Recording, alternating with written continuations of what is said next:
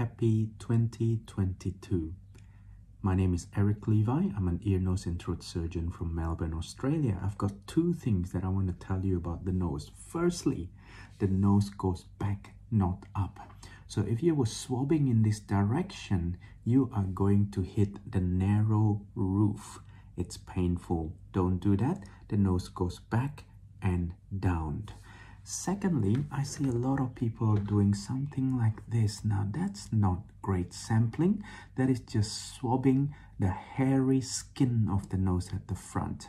What we want to get is the mucosa, the respiratory lining of the nose, which is down and back. So please go flat, aim backwards, and go slow, go low. And that would be the way. About 2 to 3 centimeters around the back.